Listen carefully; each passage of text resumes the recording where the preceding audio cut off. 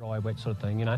This double disc opener now, you can go through, it plants a uniform depth and it plants sand as well as heavy soil the same way.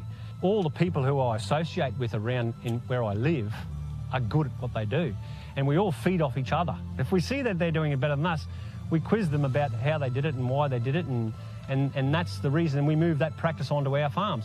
You guys have been able to, you know, give me the confidence to be able to do something a little bit outside of the square, and no, I'm sure there are plenty other opportunities for plenty other farmers around there to be able to utilise you guys to try and get that little thing that just makes their practice a little bit better, you know.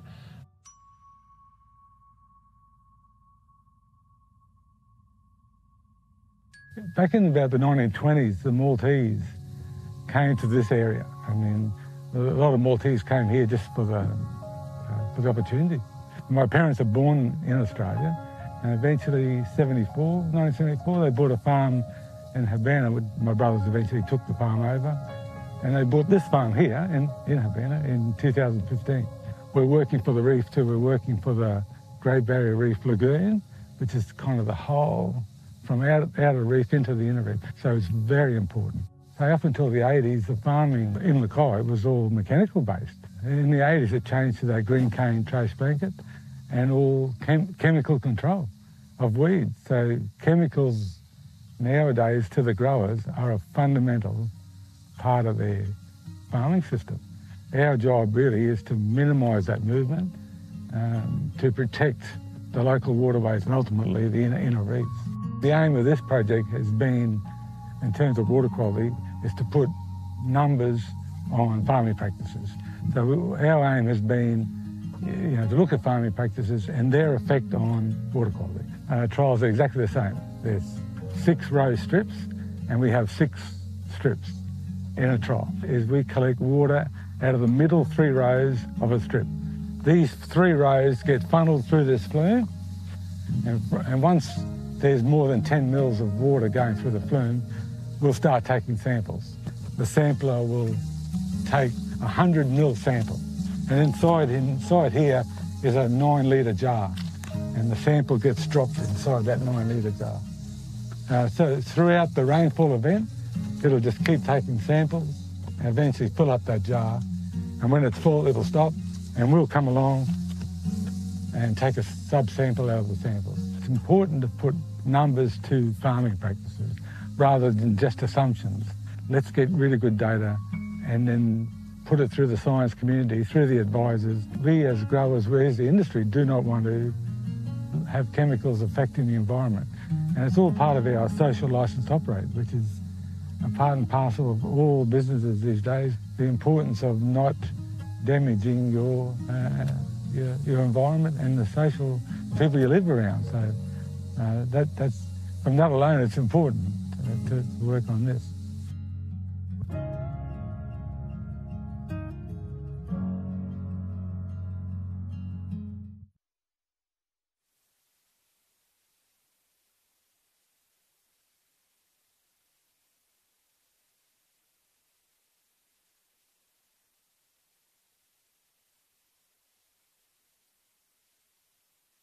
Not 6 due to a flight delay. So you have a look in your programs there.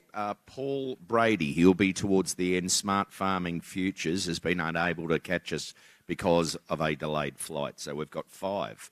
But speakers will be revolving between next door and in here. So there's no need for anybody to move between now and afternoon tea, if that's all right. All right, so we're going to get on with our first speaker. He is a generational farmer who has been successfully managing the challenging areas of his mixed cane growing and grazing operation. Now, he's been closely working with reef catchments and catchment solutions to address issues like invasive weeds and also fish barriers. Today, he's here to share his knowledge on managing natural areas of coastal properties. Ladies and gentlemen, would you please give a warm welcome to Jason Bradford.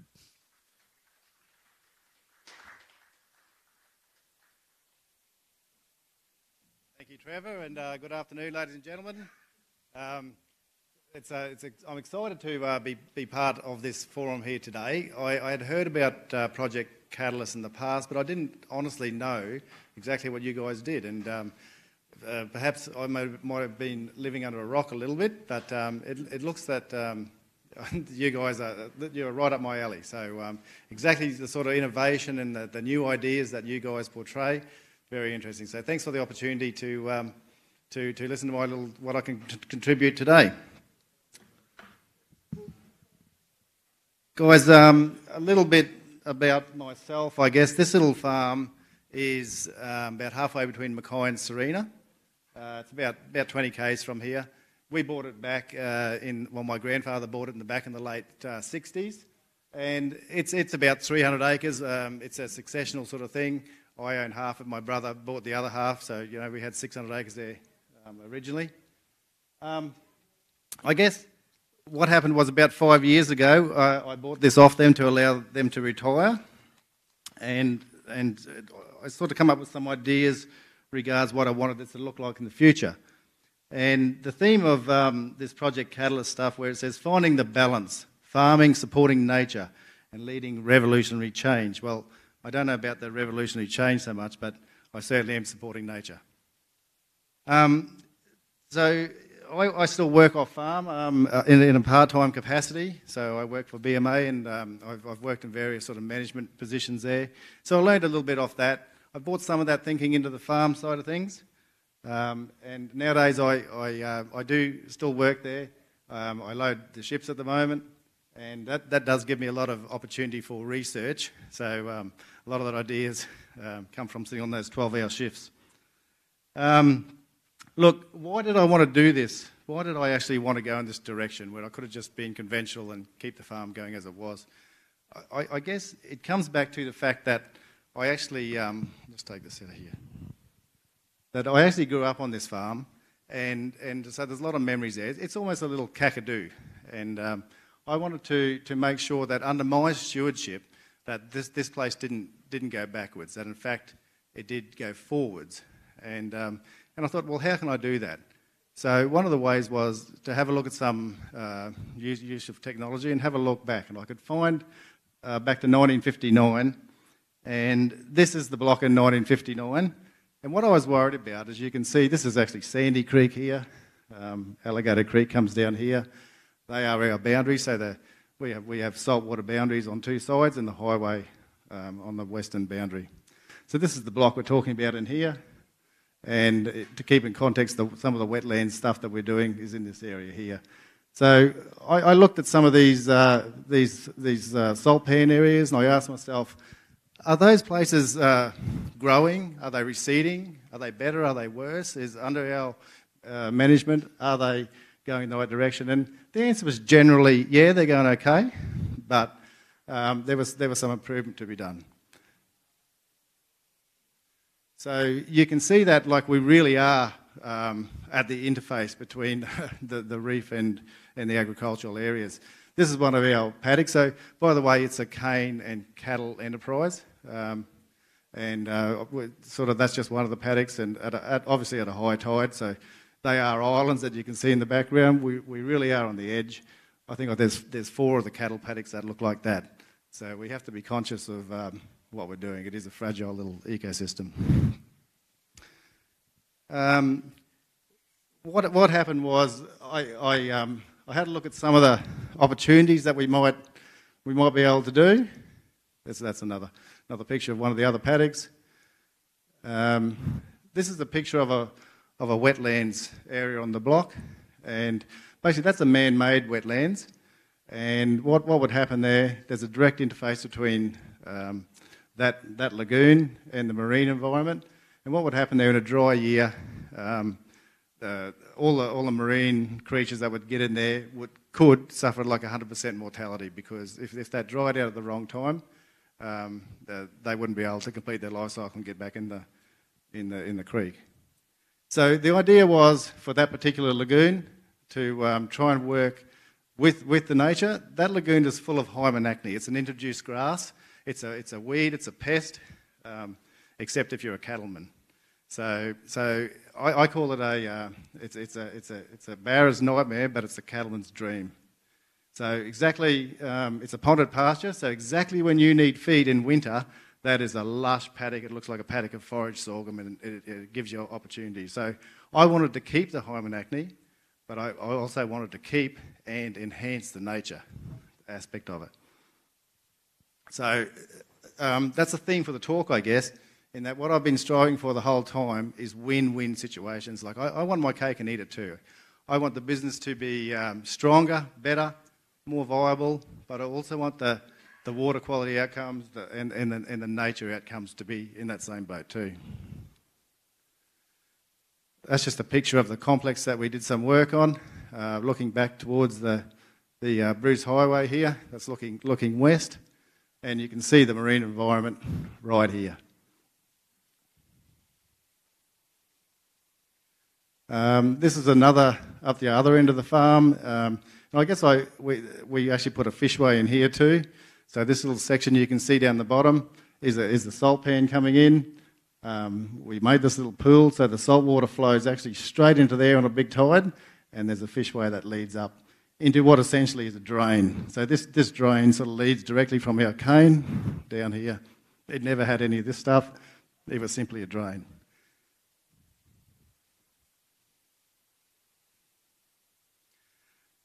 So what happened was I had a bit of a vision of what I wanted to achieve here because I knew what could happen. This particular area was the spillway of this lagoon, and I think my best throw at the cast net there was 127 barra trying to get in.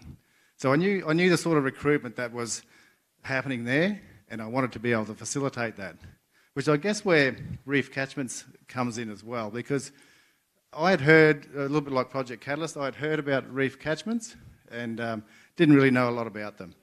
So I made a phone call, and they said, look, we'd be interested in talking to you.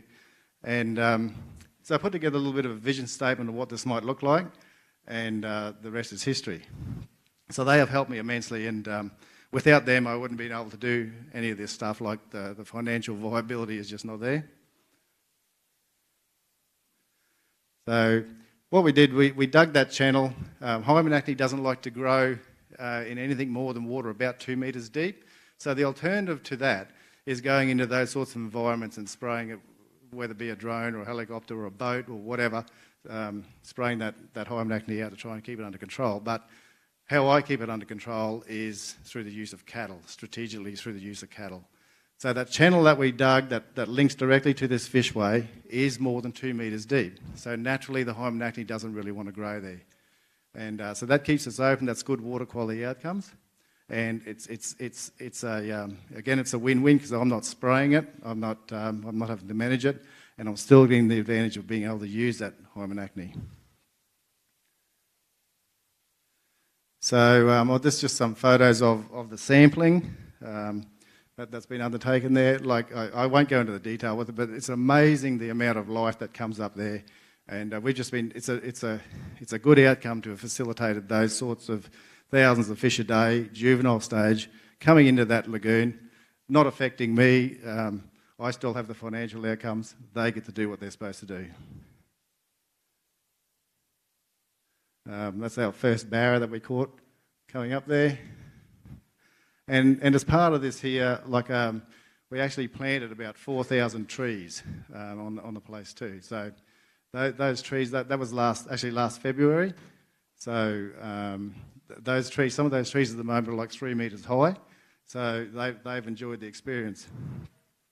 So basically, one thing I did forget to mention with that particular catchment is that it catches a lot of water. I think there's about 400 hectares of catchment that can flow into that and exit into the marine environment directly. So we're trying to capture that water, use it. We used to use it for irrigation, but we don't anymore. But we're trying to help it allow those fish to complete their life cycle.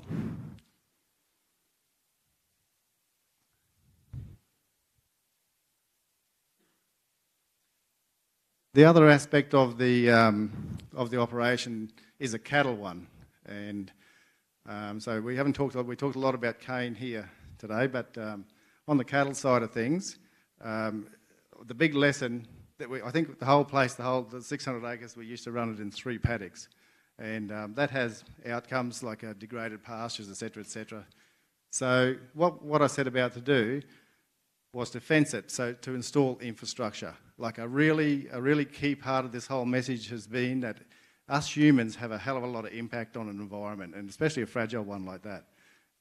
But we're blessed that we've got a brain, a good human brain, and we can manage that impact through the use of infrastructure. So in this case, gone from 3 paddocks to 20 paddocks, and what that allows me to do is to rest those pastures, really like probably on average of about 60 days in between grazings, and the difference that it's made to the carrying capacity of the place, the quality of the pasture in 18 months has been quite amazing. Like there's probably only 200 acres there of cattle country, and I'm carrying about 120 head on it. It's pretty marginal country, you know. So even down to the fences, we did some work on fences and wildlife don't mix really well, and we have big numbers of wildlife there, birds, and so that fencing you're looking at there is electric fencing. That's a training paddock. So for weaners, they go in there, we train them to the electric fence, which allows us to be out in the paddocks, in the cells, in the grazing cells, single wire fences. So it's 32 inches high, very wildlife friendly, very economical, easy on the environment all around, and it allows us to achieve our goals with the cattle. That's just a photo I snapped down there one afternoon. Showing the dry time. You can see it's brown in the background, but the cattle are there utilising the hymenacne, so they're taking care of the business.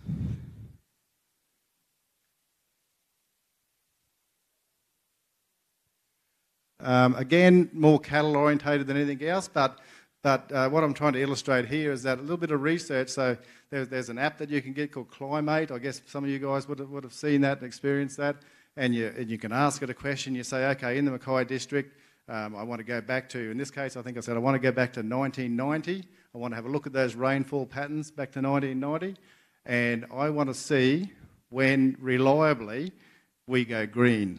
So basically green here, a brown season in between here. So that told me that around about the end of May in this district, it's a brown time of the season. It told me that, I think the question I asked this was, tell me a time where we've had 25 mil of rain for 2 weeks in succession at a 75% probability, and you hit enter, and for this district it comes back about halfway through December. So I can now manage this enterprise, right? I manage the grass reserves down in the cattle country.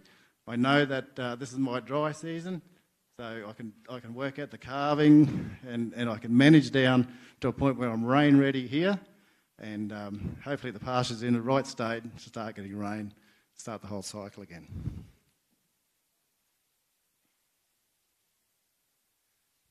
A really important part of all this work is monitoring it, because you hear a lot of stories about these waterways are the lungs of the place, etc., and it's got to clean the water up, and I want to know whether it actually is going to do that. So let's look at some facts here. So this is an auto sampling station from JCU. There's one of these on the outlet, on the inlet of the lagoon. It samples every 4 hours, takes a water sample. There's another one on the outlet, does the same. So it's looking for all the things that we as an industry are under pressure from. And as well as that, there's actually some bores associated with that. JCU has put down 4 bores. There's a school of thought these days that the nutrients that we are discharging to the reef have actually leached through into the groundwater table, especially in these really shallow aquifers like here. And when they do that, if they do get into those underground aquifers, they're directly linked to the reef environment. So there's 4 bores there. They sample them continuously, and I don't know the results yet. They've just started, and hopefully the results will be good. But the point is that there's no good guessing. We need to understand what's happening there, and if the results are bad, address it.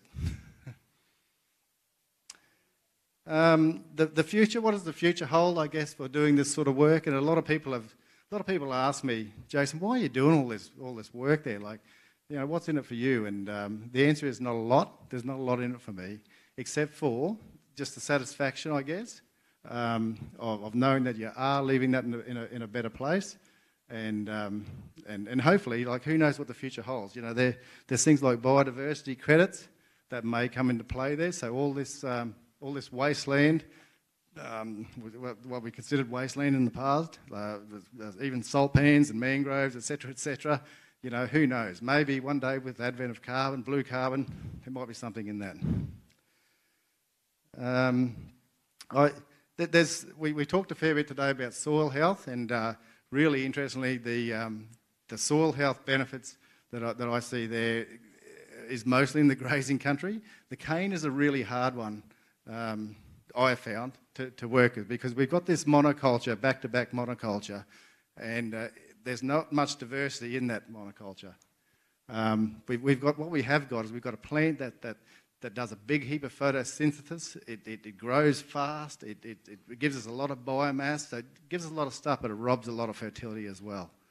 So in the cane side of it, I can't walk there and say, look at the diversity that I've managed to implement into this landscape. I can't see birds and crocodiles and, you know, all those sorts of things. But I suspect that the answer in cane, and this is the gut feel, is that we do need diversity, but that diversity is probably going to be below the ground. It's probably going to be in the soil biology, because if anyone has a few minutes one day, and it's probably better that you don't let your neighbours see this, but lay down on a blanket or something in your lawn and just have a look. Just lay down and just have a look at what's happening in front of you. Just any old patch of lawn with the ants and the little mealy bugs and God knows what else. So there's diversity, right? It's like the Serengeti there, and it's even more so under the soil. So I got a funny feeling that the answer for diversity in sugarcane lies in the soil and not above ground.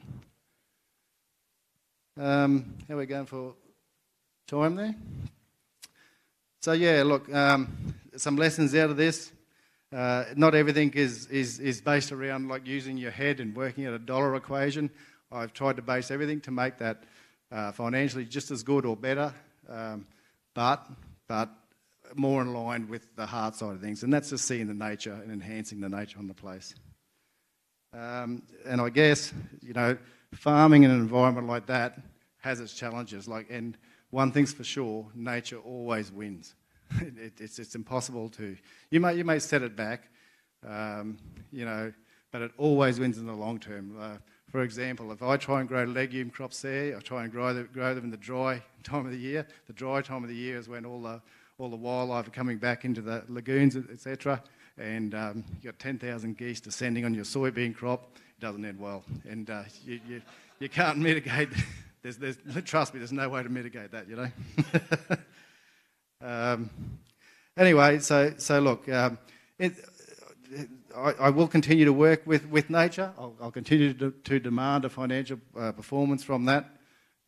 If you're fighting against nature, I'll reiterate again, it's like trying to win a swimming race with a bucket tied on your leg. No matter how much you thrash, you're not going to win that race. I'll continue to work for ways to look even closer, to work even closer with nature, and I guess what this has done for me is it's given me the opportunity to see some really meaningful results, and yeah, look, I've become pretty passionate about it, and at the end of the day, there's a responsibility that comes when just trying to manage things like that, and basically, you know, I've got some skin in the game now, and I need to continue to go onwards and upwards with it. All right.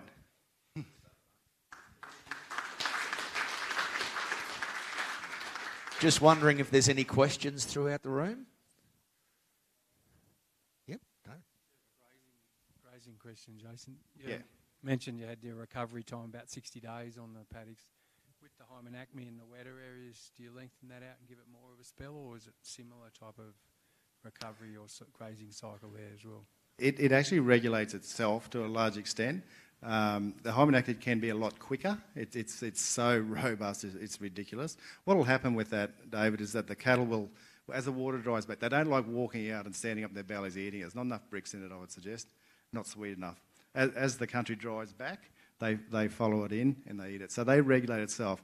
But having said that, you can run it at ridiculous rates. I run it at like sort of 3 head to the hectare, and it can do that for 6 months if you wanted to.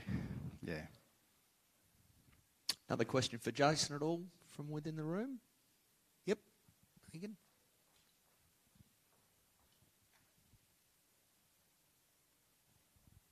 Oh, hi, Jason. I was just wondering, with your lagoons, do you have any trouble with other water weeds like hyacinths or water lettuce or anything like that?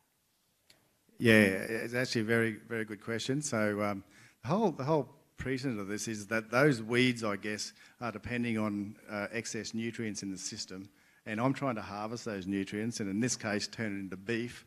So to answer your question, yes, we do. The wonderful part about that hymenacti is I can harvest it with the cattle. I haven't worked out a way to harvest hyacinths. However, that's an interesting point you bring up, because along the vein of trying to utilise, to work with nature, turn a problem into an opportunity, we did do some interesting trial work. Unfortunately, financially, not real viable. But what we did is we had a long reach excavator. We harvested the hyacinths. It did a beautiful job, and it was relatively quick. And we laid it in windrows on a fallow paddock of cane that I had. And anyone that's into compost knows that to compost properly, you need to turn it. And you need, it takes a fair bit of management. Now, I didn't have the skills, nor the gear, nor the inclination to do that. So we simply laid that hyacinths, which is in third world countries a really valuable source of nutrient. It's really valued. So we laid it in windrows on the fallow, and amazing results. On a glue pot, a problem section of heavy soil, an amazing result. But I just can't work out how to afford the excavator and the trucks and to do it on a sustainable basis. But it's food for thought. There's a resource there that's a problem that is turned into an asset, and it definitely made a big difference.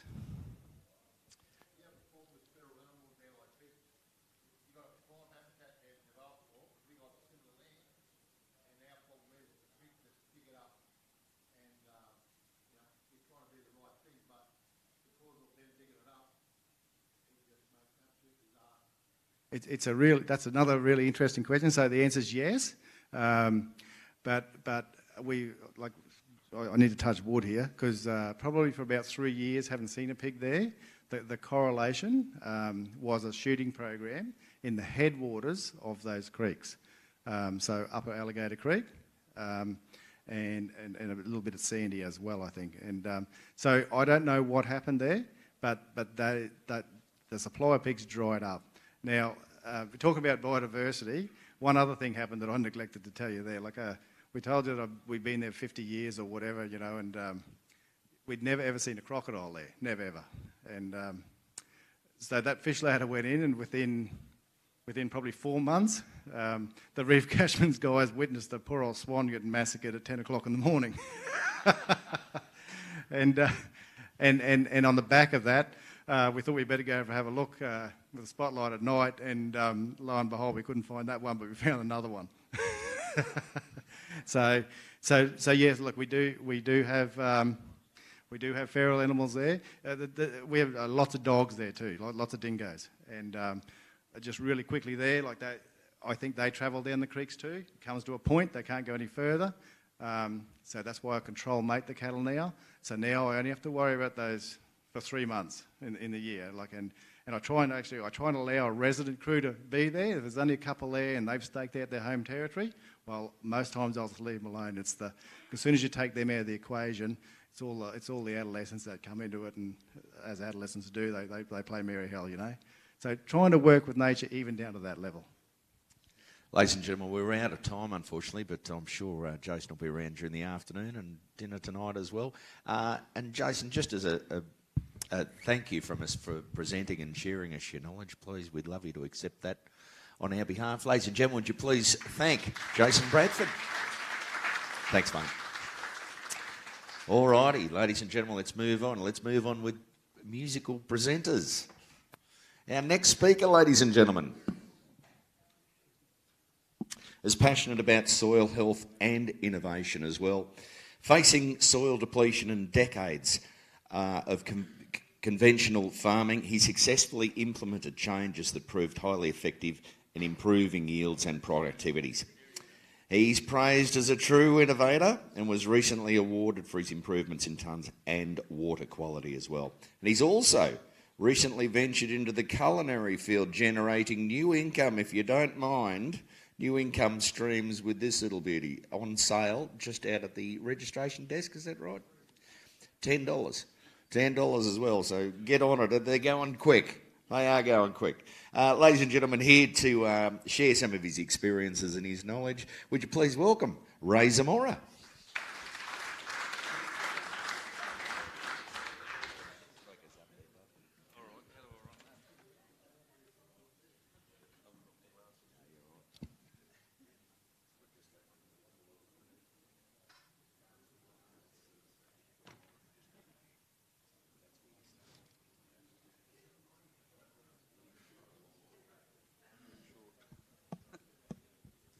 Yeah, right. Have a go. It's, yeah, like he said, I'm Ray Zamora. I've been banging around this Catalyst show for a while. Yeah, it's good to be back at Catalyst.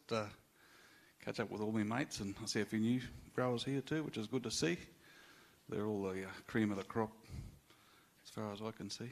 A little positive vibe in the room, and yeah, gets everyone going. It's hard to believe that it was only 3 years ago we were here, and Kim Clyden showed us her big gash.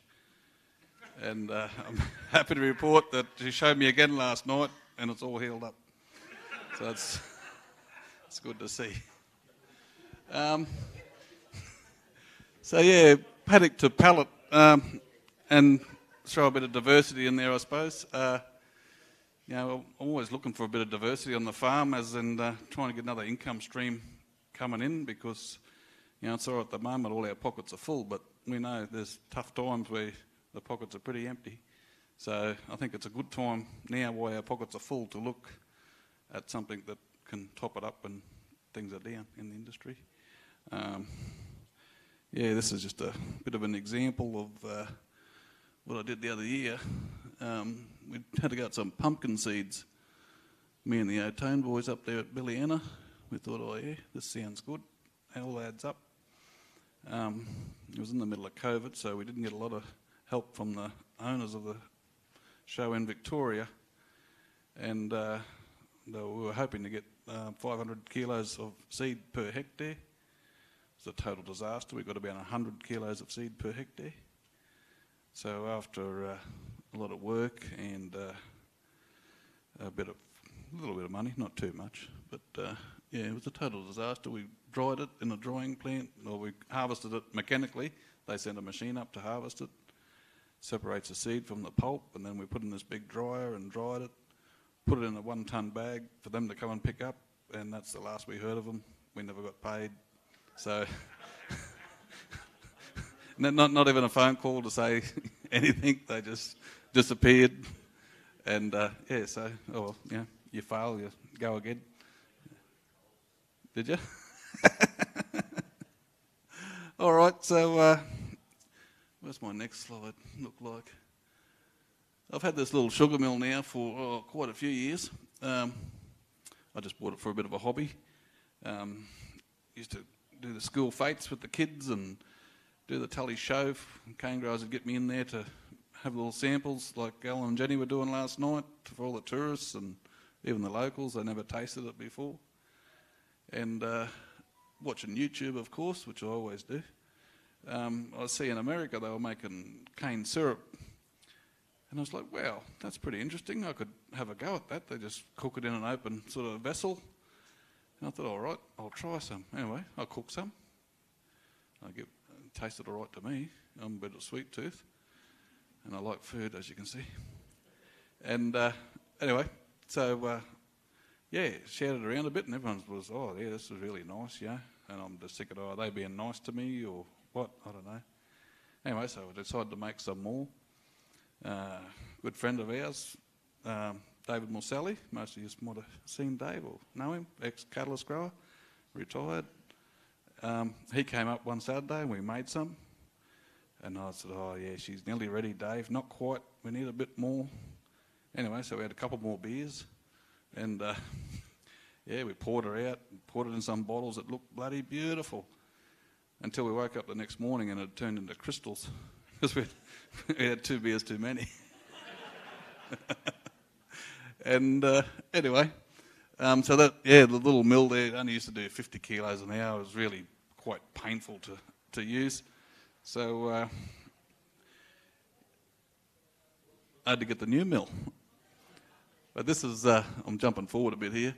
We went to the food incubator last year. And it was the year before at Catalyst I had brought some syrup down for Kim, just for a gift for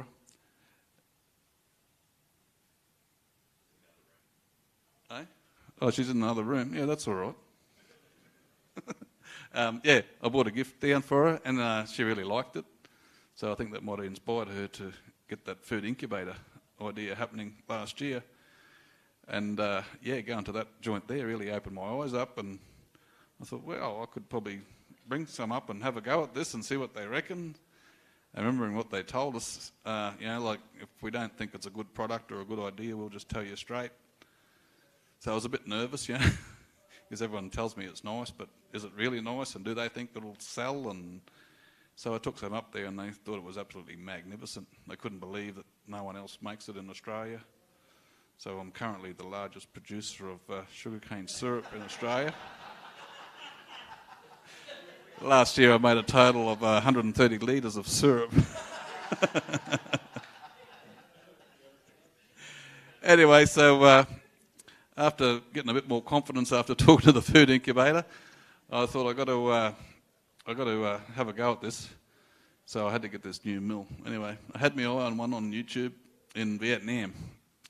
Been watching this fella for a while, and he's an American fella in Vietnam, and I liked his product. So anyway, had to talk to him on WhatsApp. I had to get WhatsApp on my phone to be able to talk to him. And then, yep, 3 horsepower, 3-phase. Yep, all right, send it over air freight straight to Cairns. So I had to make it first, so it took a while. Anyway, then it arrives, and I just had to take it to the electrician to get it wired up. And it's got a variable drive on it. And the electrician's going, something's not adding up with these figures to me. I don't think it's 3-phase, it's 15 amp. I said, no, he assured me it's, 3-phase. Anyway, so I rang the bloke. He goes, no, we tried it over here, we run it, it's 3-phase, hook it up. We hooked it up and it was like a lightning strike going off in the shed. So, another phone call. Yeah, and he sent over a new drive. He was very apologetic. And then we had to program this drive, which was another experience. He was in the Philippines on holidays at the time, so we had a 3-way hookup with him, my electrician, and his man in, 2 of them in Vietnam. One was an interpreter for his electrician, and yeah, it was comical. Anyway, so we put the new drive on and away she went. And this is my young fella. He likes doing a bit of this stuff, so yeah, hopefully could get a bit of succession planning out of this too, this venture. Be good to see him come on the farm. I think it's every farmer's wish that the kids follow him and take on a role.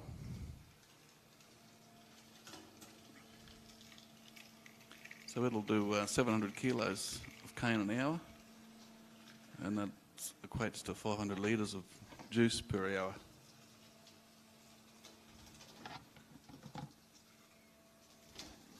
Which is, yeah, pretty much bagasse by the time it comes out the other side. All right, so then I had to work out how I was going to evaporate it. Before I was just using a wok, and then I got a bit of a stainless steel pan made up I used to put on the barbecue, but it was really just a backyard show. So, on YouTube again. I'm always on YouTube. But so I looked at the maple sugar industry, and it's a massive industry in America, and there's plenty of products out there to buy, so I ended up purchasing a maple syrup evaporator. It's a bit daunting, like even buying the mill. I didn't know how I was going to pay for these. How do I buy something overseas? Anyway, you got to go to the bank and you do a direct bank transfer. Anyway, when I did the evaporator, I got a phone call that night from the fraud squad. And they were like, "Are you sure this is correct? You know, that's the right details?" And I was like, "Yeah, I'm pretty sure." And they said, "Oh, we think you should make contact with them." So I had to try and ring them at midnight.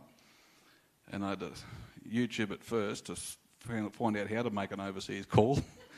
And me and technology don't get on that well. And anyway, I end up emailing them, and I just asked the secretary there, was these figures, these numbers right? And she said, "Yeah, that's correct." Anyway, so then I had to ring the fraud squad back in the morning, give them the go-ahead. And anyway, yeah, then the evaporator arrived. So this is, well, that's not a very, should be a video here. My little setup here, put the juice in there. Oh, there's no volume, but I'll just talk. Just a couple of kegs, little header tank there. It's a continuous flow pan, so it goes into that float box, flows down the divider, back up, and it comes out the side here. It's gas fired. It's very shiny, very expensive, and it's got an automatic draw off system, so I can set the temperature of what I want it to draw off at, and then it just opens the valve. We have to continually, to make syrup, we've got it 7 degrees above the boiling point of water, but that changes on the day with the atmospheric pressure, so we have to continually adjust that temperature to make sure it's drawing off at the right consistency. It was pretty easy to run that evaporator. I just set it up under the house, and of course it's got the exhaust pipe goes out the back, so I thought I'll just stick it on a bit of an angle, it should be all good. And I forgot there's a PVC water pipe runs up above there, and halfway through boiling one day there's water going everywhere. So yeah, it's a few dramas, but nothing. Quick trip to town and come back and fix her up. This is a bit of testing gear. The one on the right is the bricks of the juice after it's squeezed, so that's coming in about 24. And to make syrup, you've got to get it to 66 bricks. So the other machine on the other side, there's a hydrometer, and it's got a temperature compensating gauge on it. So you just keep checking it, and it does the adjustment for the temperature. And when it floats at 66, that's syrup. So that's what me and David Morselli needed instead of having 1-2 beers more. So this is my little bottling show that I use at home. It's a little steam evaporator. It's like water jacketed with a gas underneath. So only the steam hits the bottom of the thing and of the juice, the syrup I should say, so you can't burn it. And then eventually I had to go up to the food incubator. Mick was very good to work with, and Lara up there too. They couldn't be more helpful. It's a bit daunting going in there. Go through the chlorine bath, put hair nets on, and feel like you're going into surgery. So there's a little bit of bottling going on here.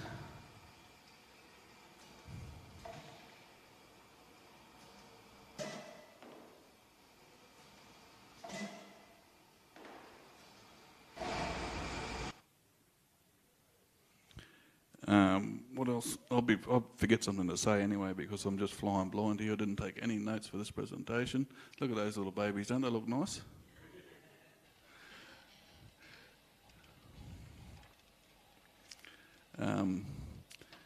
The bottling, everything went pretty well there.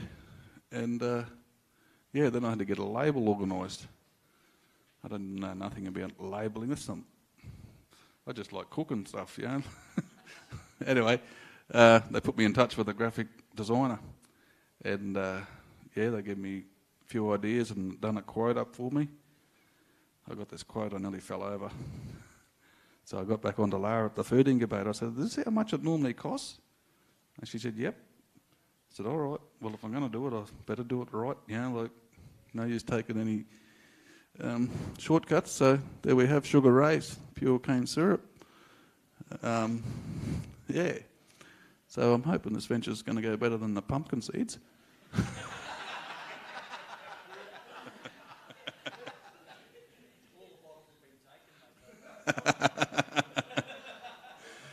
Yeah, I never knew there was so much stuff you had to put on a label and how you word this and that, and yeah, it's quite a bit of a science to it. Even just getting the nutritional information, there was none in Australia, of course. So we had to get a label from America, and then the boys at DAF had to convert it over into Australian standards and measurements, and yeah. So yeah, that's about all I've got to say. I'm sure Dennis will have some questions. All right, thank you.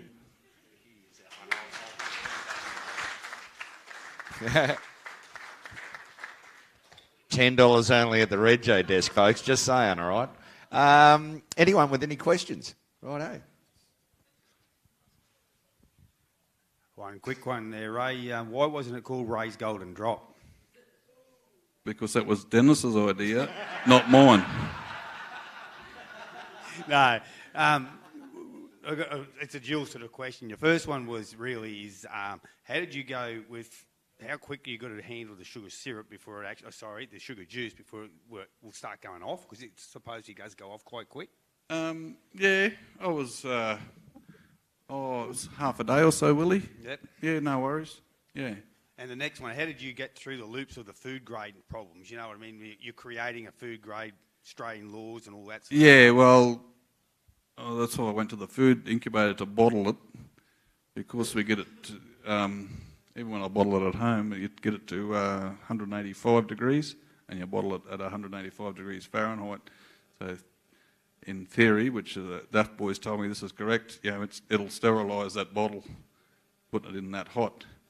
But yeah, you really do have to, if I'm going to bottle it myself, I really do have to set up a proper facility, yeah. Ray, just different varieties of cane, different... Yeah, this stuff here was, it's a bit darker. It's Q200. By the time we got going, it was the last, 2 days of the season. I had no cane left. I had to steal some off the neighbours. I had to get the harvester to leave a little bit behind. And yeah, but the 200 makes a dark syrup, and the 208 seems to make a nice lighter coloured syrup. So I think I'll aim for the 208. It's a nice big stick, easy to cut. Yeah. At Project Catalyst. It's just made for Project Catalyst, that's it. Nah. Yeah. No, the food incubator will be helping me with the marketing. They've warned me not to go to Coles and Woolies down that line. I told them I don't really want to go to the markets on the weekend. She said, yep, that's a weekend killer. But I said I would if I have to, to get it started. And no, but into the boutique cafes and stuff like that, yeah, they reckon that's where the really opportunity is. Yeah, that's correct, yep.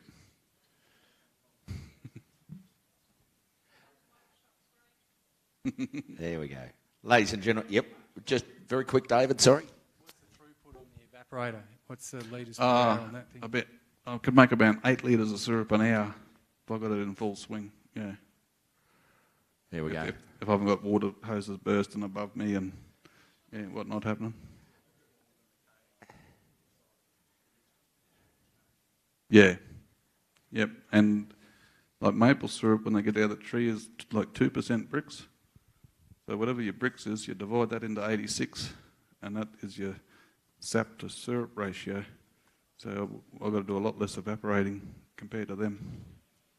Ladies and gentlemen, we're out of time, but I'll tell you what, Ray, fantastic presentation. Please accept our thanks. Everyone, Ray Zamora. Good on you, mate. Well done. $10 at the Rego desk, people. Going fast, going fast. All right, ladies and gentlemen, our process of presenters keeps on going. Our next presenter over the last 15 years has been involved in completely transforming his previous conventional methods of farming. With a strong desire to share his knowledge and experiences, he aims to discuss the advantages and the disadvantages that he's faced over time. He'll also talk about the outcomes of growing crops that cater to future markets. Ladies and gentlemen, here to discuss the journey from fallow cropping to harvesting hemp. Would you please welcome Gino Zatta? Use that one? And the clicker's just...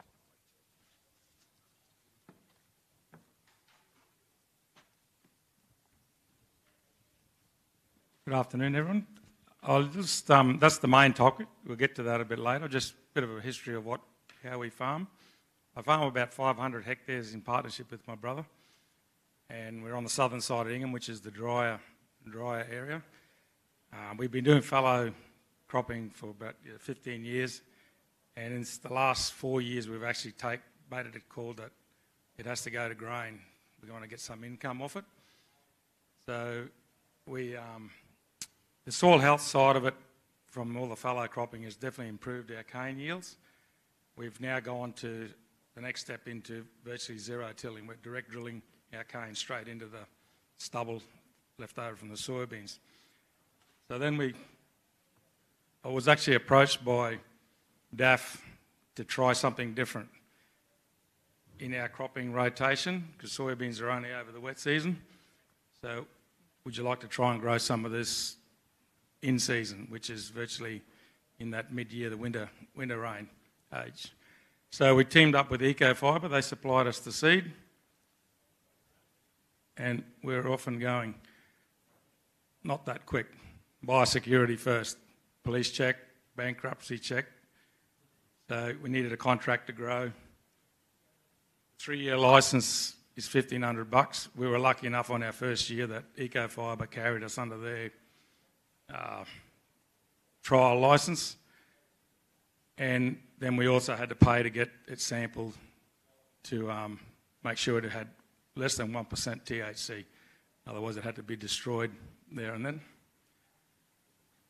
So we come on the 13th of June. We were a bit late in 2022 to plant this crop for the simple reason that was our wettest year in the Herbert.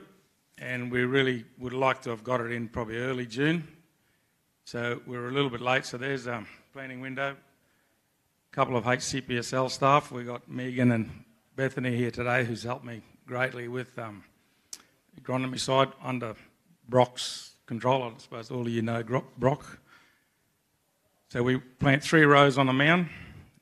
That's, 2 weeks later. That's how quick it grows. So this is the actual planting date. They're just checking to see depth is correct. We're just pre-working. There was a soybean crop prior to that, so it's just getting one rotary hoe pass to make a nice fine seed bed. So we planted at 15 kilos to the hectare, 30 mil deep, and the target, it was 9 seeds every 30 centimetres, roughly about 400,000 plants to the hectare. But because we had gone to a 3-row to a mound, those spacings actually got a little bit wider. Still end up with the 400,000, but we just had a bit bigger gap between the thing. So a bit of this data comes from the Burdekin guys. They had it the year before us. As you would have seen, that first photo is actually Miles's crop of hemp. So one of the important things was actually soil tilt. It had to be really well seed contact, because it's a very small seed and it really needs that quick get up and go.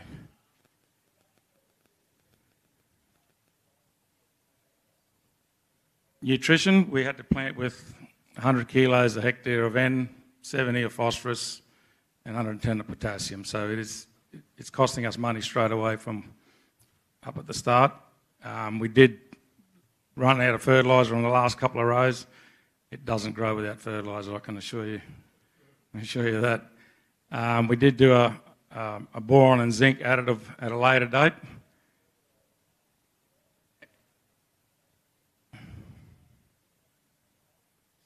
That's on the 20th of July. We had a heavy soil patch in the middle there, as you can see, the poor germination. heavier soils, the two ends. Where we were doing all that seed count, where the Megan and Bethany were, was right up the top end in that, up there near the railway bridge. Better soils at that end. That's the same crop a month later. So that area did pick up and catch up with the rest of them. Only issue we had with that is come harvest time, that was a little bit greener than what the rest of the crop was. So we did have more header issues in that section because the crop was green.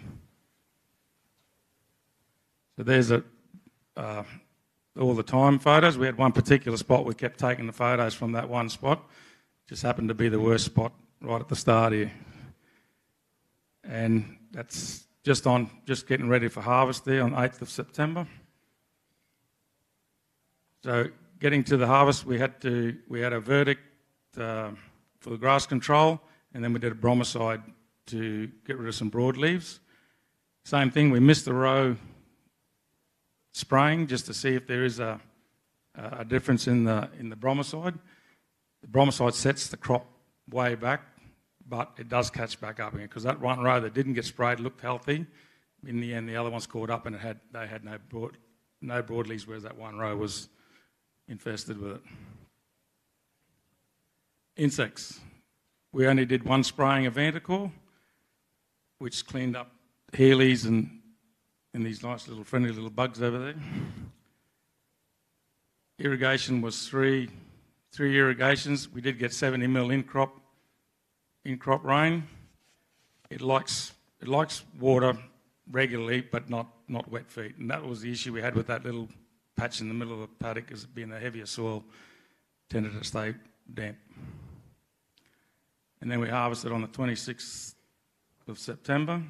Now there's no desiccation with this, so you're critical on when you are harvesting. As far as seeds, the rule is that you tap the plant. If the seeds start falling off, it's ready for harvest. So you've only got a small window there of when to harvest.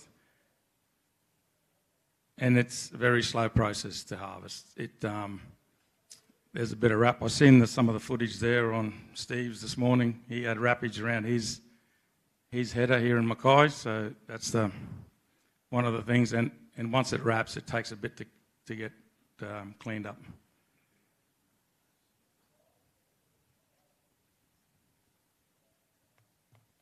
So out of our crop, we end up growing a tonne a hectare, but that's some of the figures that the Burdekin were getting 1.47 tonne to the hectare. The worst in the Burdekin was a 0.7. We end up with a tonne. That was the going rate of the pay. I won't hide. That's what we made, less expenses. Our only issue with that was that we had to bring the seed to Billawheeler to get dried. Since then, there's a place up on the Tablelands that can do the actual drying and grading. So there we got pros and cons. It's a fast winter option, 120 days. Can use the same machinery.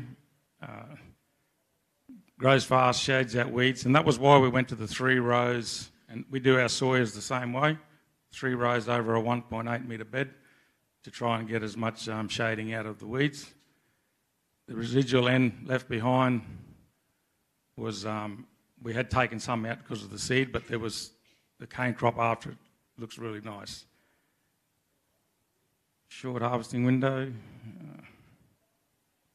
What we did find benefit out of it, we didn't put soybeans back in that cane, into that we were supposed to put cane in,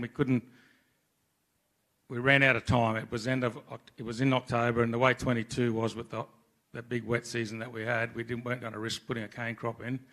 So we put soybeans in, and we noticed that we didn't use any insecticide sprays in the soybeans. So is there some residual or something that's left behind by the hemp that's helped us? The con side of it, yes, you need to be licensed. Billawheeler's a little bit too far away. We have got another crowd that's looking at venturing in, and that's Wandara, which may open up a facility in Townsville. So if that comes on, then it make more incentive for us to do it.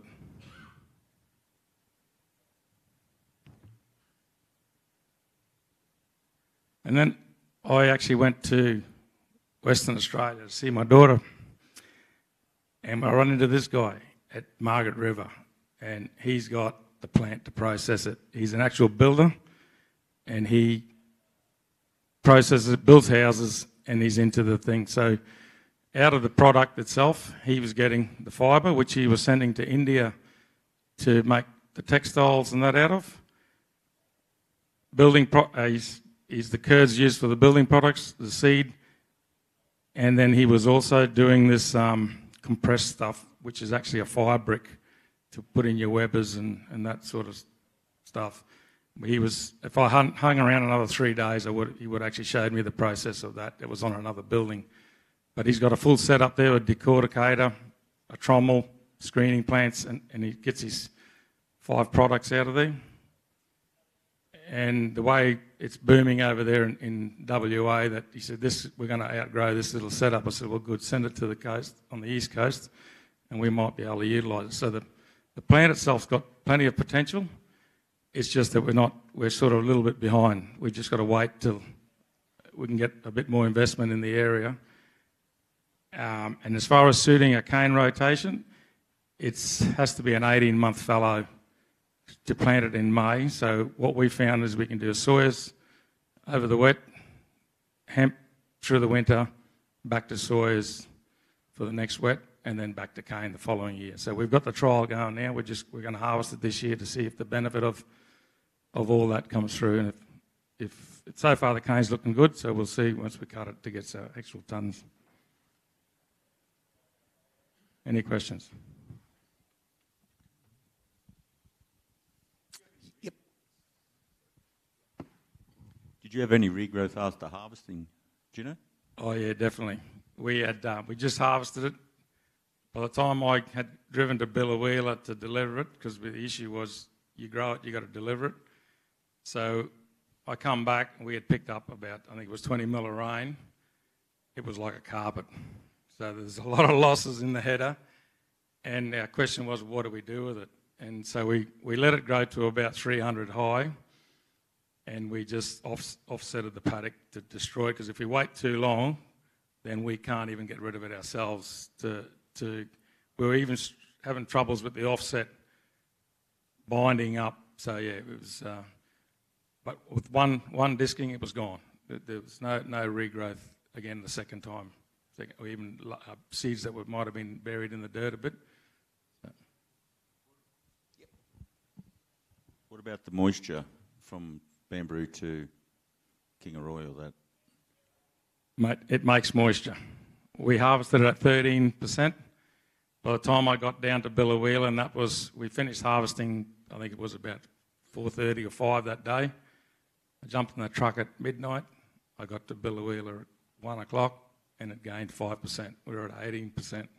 So you need a drying facility within a couple of hours of where you're harvesting. Admittedly, I didn't have a silo to put on air. I do have now. That will pull it down a little bit, but the transport side of it, you'd be surprised how much moisture it does pick up. Is there any way to chemically control the volunteers between soys and hemp, or no? Oh, yeah, Roundup will do the job. Yeah, but in crop, nothing in crop. They're both, you can't use anything in crop that will kill one and not the other? Well, you can use shielded sprays, but the thing is, we harvested that crop in September.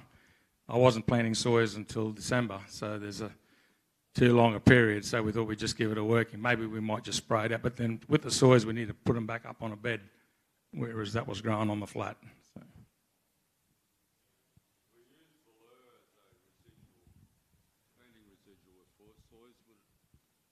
Sorry, Mark? We use Fallow as a planting residual with soys, and the vertican, would that take out these little...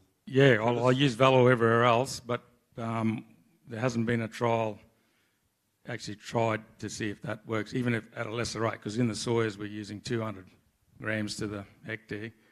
Yeah, even if we did a small... I do, in my cowpeas, I use 50 grams of Fallow, and I get residual control over the broadleaves, but in the hemp it wasn't.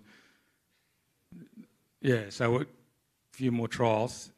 Last year we actually did another crop to harvested our fallow cane early in the beginning of June, got the crop in July, waste of time. It's a winter crop, so you need to plant that early. So you need an 18-month fallow for it to actually work. Whole of crop?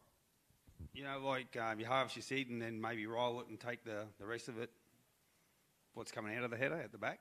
Yeah, we don't have anything to process. And this Wandara... That's the one in Western Australia you're talking about? No, Western Australia is their own little thing. Wandara is here in Townsville, and they're looking at... The problem is with Wandara, they don't have a breeding program, whereas Ecofibers have got the seed. If the two could talk together, we're laughing, because they've got the seed and Wandara's got the processing facilities. Well, we'll have the processing facilities. So after the crop, how was your heavy soils texture? Is it got a big taproot, that hemp? Was it texture? Was it good to work up for? Well, we don't. Did the soybeans do the texture for the soil? So, but as far as the soil health for back the cane, it's breaking that monoculture, and we're doing three crops out of it, 3 cash crops out of that same piece of fallow land. Got time for one more question. I'll just bring the mic over, mate, just for the streaming audience, etc. Thanks, mate. Yeah, Gino, just interested in how you take the seed off with the header, obviously. You take it straight out the header into some sort of a tip truck, do you? Or how do you transport it down? It's a fine seed. It must have had a pretty good setup to cart it from there to Billawilla. No, it's just in our normal, we've got truck and dog, but all our tailgates are sealed. Yeah, so, no, if you got a little hole, it'll spread it. I won't be popular with the biosecurity. I bet you wouldn't be popular.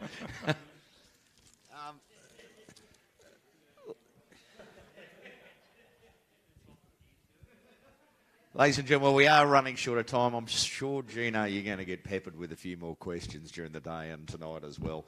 But I'm sure you'll agree, a fantastic presentation again. Gino, please accept our thanks, mate, for all of your sharing of knowledge there. Fantastic. Gino, Zatta, everyone. Good on you, mate. Well done.